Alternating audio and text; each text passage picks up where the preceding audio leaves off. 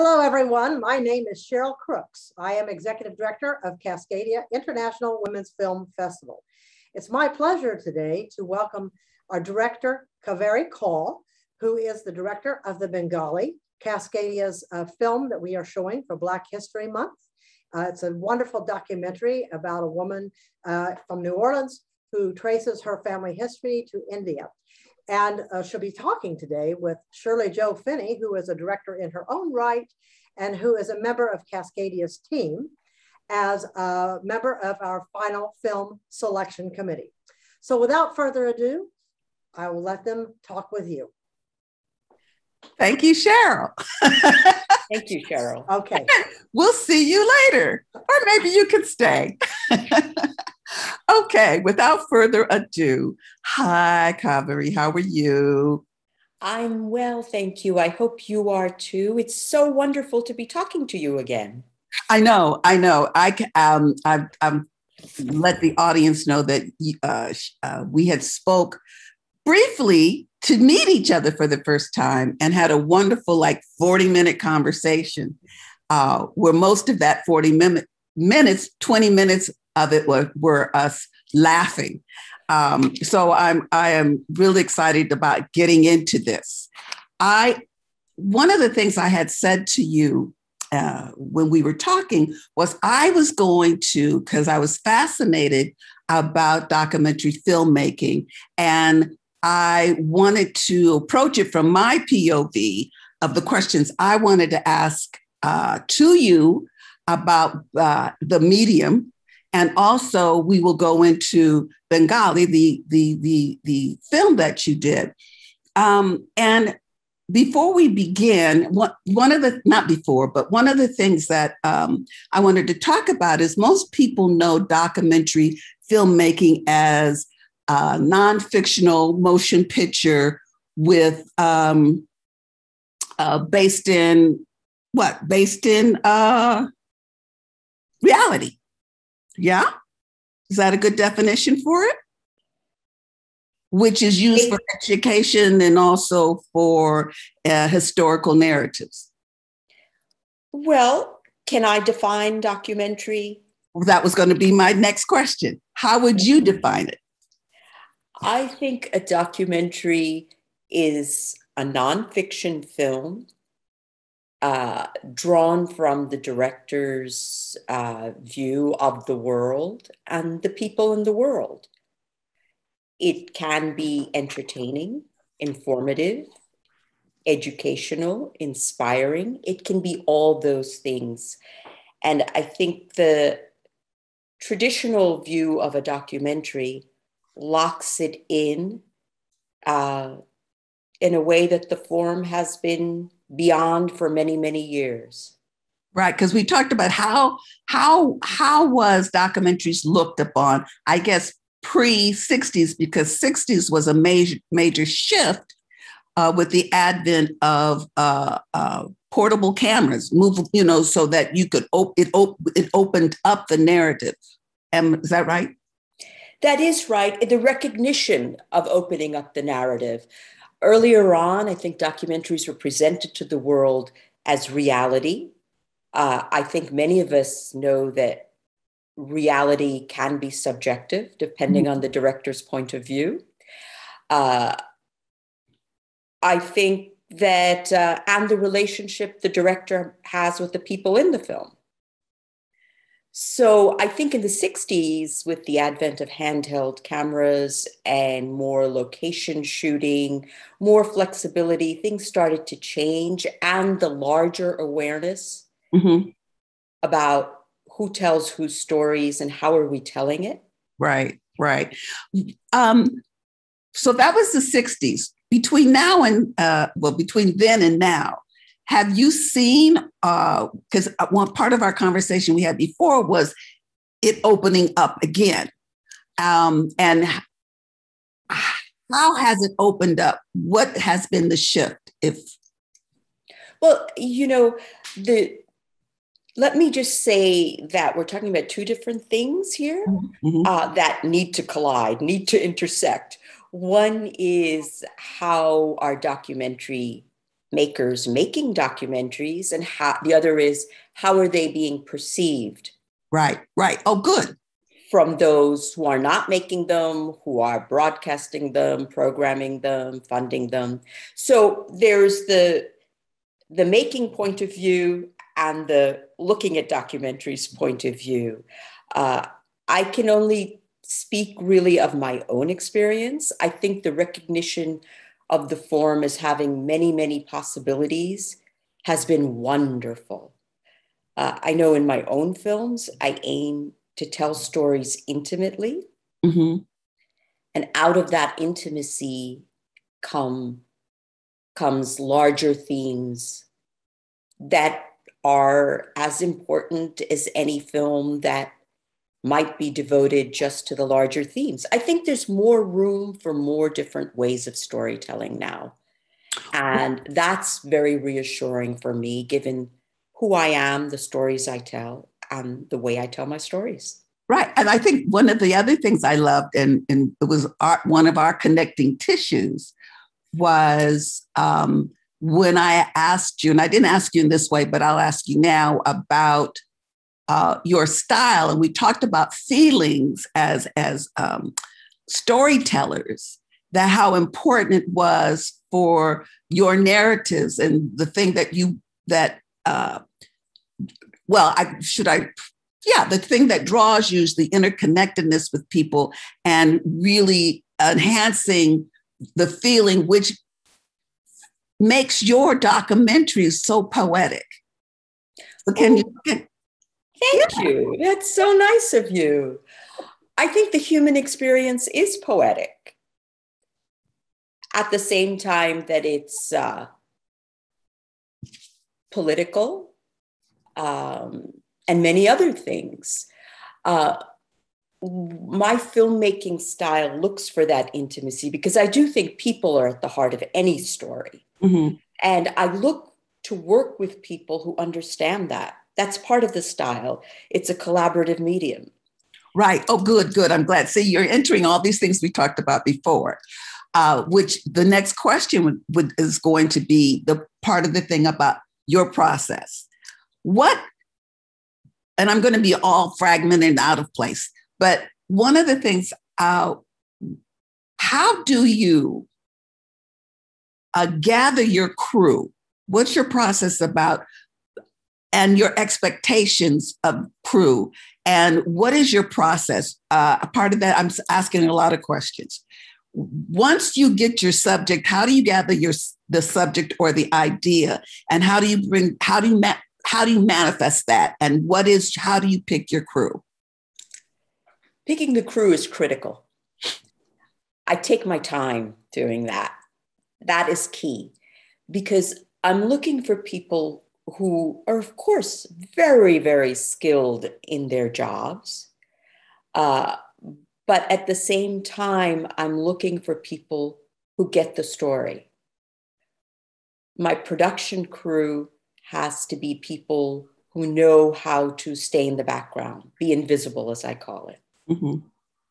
They can't be shouting and yelling technical things that intimidate and overwhelm our subjects.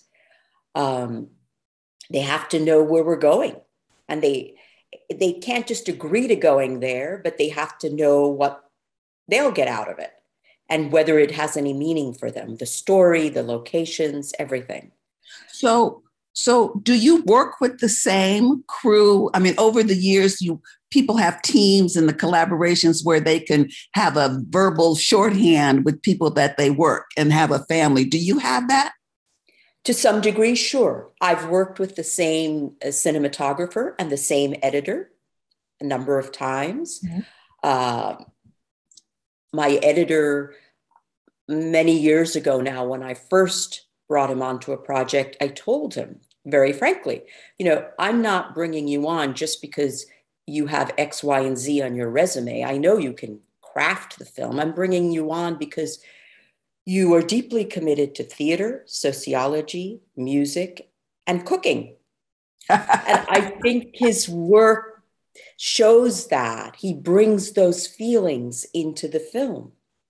the moods, the rhythms, the understanding of place, the pacing, the storytelling, the evolution of the story, everything shows all of that, as well as his craft skills. And the same with the cinematographer. Yeah. I needed someone who understood light and angles and being silent and knowing that I wanted people's faces. You know, as soon as I saw people staring at Fatima when we arrived in the village, I knew that had to be part of the film. But that's a style of cinematography, quietly getting people looking. So what was, before you spent, you told me you spent like 6 months in India? Mm-hmm. Okay. So can you walk me through, in theater, we call it the table read, where we have design or production meetings, where you were talking about the concept and like you said, what it is that that you wanted to achieve and what you think the heart of the piece is. Can you talk me through that?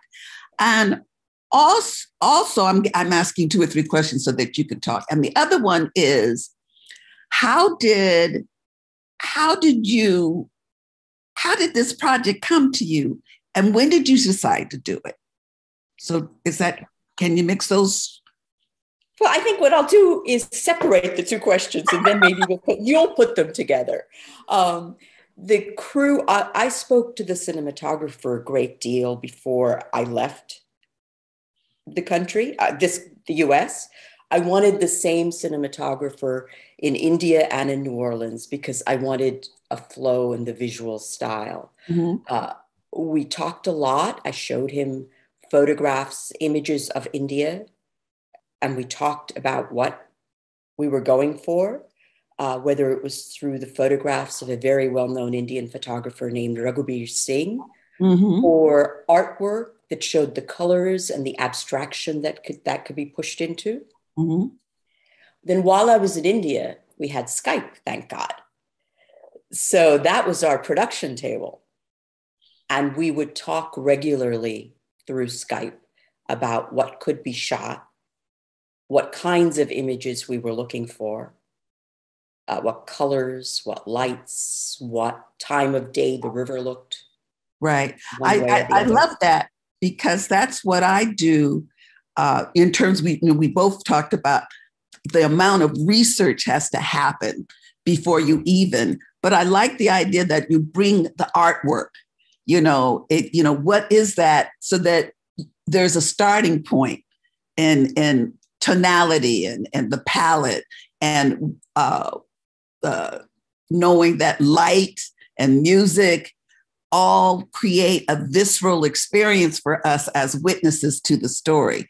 So absolutely. And images speak to an image maker, like a cinematographer. Mm-hmm, mm-hmm, mm-hmm. So the art, the images of artwork and photographs meant something to him. He could read them.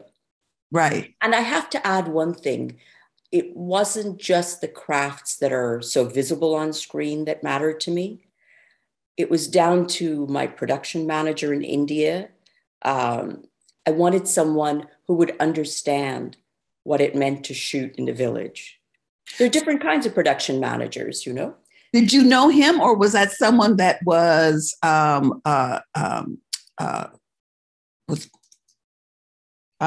what's the word I'm looking for? Introduced to me. Yes. I met him through other people, because I do know people, filmmakers in India, mm-hmm, mm-hmm.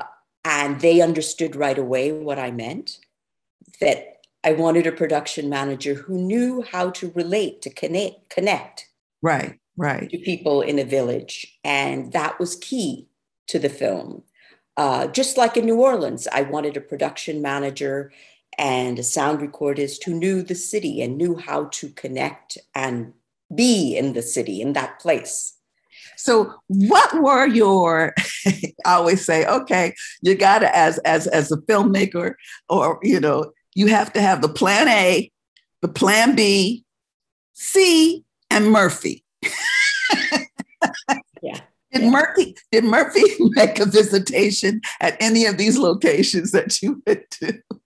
Murphy haunted me throughout every moment of my time on the shoot, everywhere. There's no doubt about it.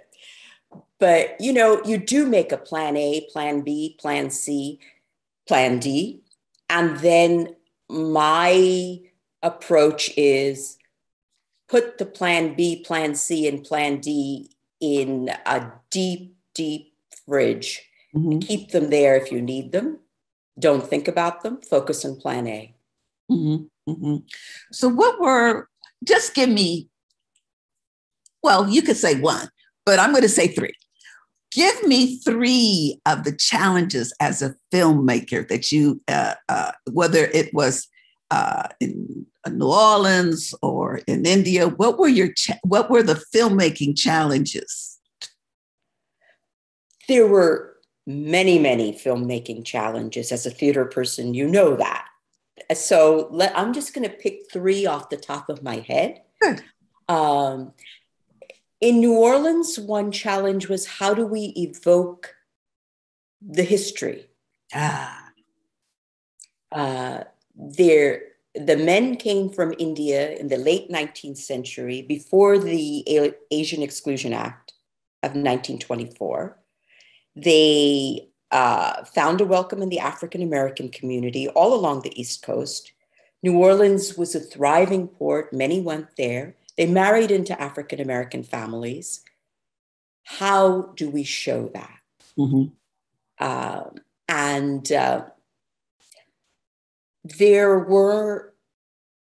There's very little historical documentation of our communities, yours and mine. Mm-hmm. And I didn't want the same look as some of these, what little we found could offer. Because my feeling was that there's no doubt there was tremendous hostility towards both these peoples, mm-hmm. vis-a-vis the outside world. But what was going on within the community? What kept them going through the years? Mm-hmm. Hostility doesn't keep you going. What kept them going, I thought, was the spirit within their community, mm-hmm. Mm-hmm. the life of the community, the marriages between Indian men and African women. I think that's about love as well as sociology. Absolutely, absolutely, absolutely. And know the commonality. Remember, we had I kind of said to you, and it applies to the relationship, but just applies to the work that you do and the interconnectedness and being in a port, and how the migration of people, and knowing that there is a commonality of survivorship. And I think when you have people of color, automatically there is that common denominator of being an outsider. We had talked about, when I was in Africa and directing that show, and I knew that I had to own the ownership of being an outsider, not going into the place thinking you know the place. And I told you that the quote that my godmother had said was, in order to know a man, you must know his God, his culture, which is important. So you're thinking about this Indian coming in to this place as an outsider, and the mother already that have being placed in a systemic outsider place. Right. Coming together in the survivorship. Plus, they're the same color. That's right. The same color. There's also that, I think this may sound trivial, but I think it matters, the importance of food. And even if the foods are slightly different, the fact that you value food, yes. The fact that you value family. Right, right. All these things are important. And I think there's a lot to be said for the African-American community that welcomed these men from my Indian community. Mm-hmm, mm-hmm. It's wonderful. Right. And it shows how we can all do it if we want. You know? Notice the animation. When did you make the choice? Was that pre-production, or did you make that as a part of, how did you choose animation to be included in the documentary? That decision came later. As it evolved, that we weren't finding the archival footage that spoke to us for this story, we thought, why not try animation? And it was a matter of finding an animator that would understand the story again, what I spoke about before, the liveliness, the spirit of different peoples coming together, being fascinated and finding each other strangers, but still coming together. And how can you capture that? And animation is always a concern in this sense, because it comes on so late in the story. You've already decided how you're telling the story, the pace, the rhythm, the mood, and will the animator understand all of that and fit into it? And she did. She did a great job in New Orleans. She did a great job in India, where we were playing with past and present. Who were these men? How did they know of America? So I'm glad we made that choice. You said something also that was fascinating that I want to share with everyone out there, is when we were talking about your expectation of the filming, and how I said, you know, how you went, okay, there was a point there where you didn't even know if you were ever going to find that village. So can you speak to me about the expectation going, and then really, you know, being in midst of all of that, what happened? Well, that's where the plan B, plan C, plan D comes in, and they're in the deep fridge, not allowed. Murphy, go away. I have work to do. There was, you know, finding the village was an enormous challenge. The village is not on the map. It's a remote interior village. By remote, I mean separated from the rest of the world. It's only in, maybe an hour and a half outside Kolkata, the capital city of that area. But it stays within, the people stay within themselves. They've been there for generations. And most people didn't know where it was. I found it by just spreading the word all over the city, because there are people whose ancestral family homes are outside the city. There are people who travel outside the city. You just never know. Right. And I'm really grateful to everyone for their enthusiasm about this story, because phone calls were flying all over. She's looking for this village. Have you heard of it? Where? No, I don't know how to say it, but she said it's like this, but maybe they really worked hard. And I was very lucky I was lucky, and I am grateful for their believing in this seemingly crazy question of where is this village? And I love the idea that, like you said, who knew? I would say the ancestors did, because it was a meant to be. It was a meant for her to have, and her family to have that completion, and knowing that the spirit of her grandfather was with her through the whole journey. Absolutely. You know, I think Shaik and Teeny, the grandparents, are with us right here on this Zoom. Right. I believe that, you know, and I think it means a lot to all the families who have grandparents from India, grandfathers from India, because I've heard from them. Right. It places them in history. It places them in yesterday, it places them in today. Yeah. So I could talk to you all day, but we're getting the high sign. But I wanted to ask you one more question. For those young filmmakers, or not so young filmmakers, or anyone wanting to do this, what would be something that imparts your wisdom if you're to a young filmmaker who wants to go into documentaries? Follow your heart as well as your mind. Make the film you want to make. Tell the story that's important to you, because that's why we need you as a filmmaker. And don't always listen to others. Okay. I have one more, Cheryl. Where does most of do you have to go out and write grants and stuff to gather the funding for the other projects that you have? Absolutely. I have to coax, cajole, provoke, convince funders all the time. Okay. Well, thank you. I love this film. I love the heart of this film. I love that you've introduced the world to how, with who we are as different tribes and the tribes coming together and really combining to make the human tribe. So thank you very much for your work, and I'm looking forward to your next story. Thank you so much, Cheryl, and we will talk again. Who knows? We may collaborate. That's right. Why not? That would be great. Okay, bye.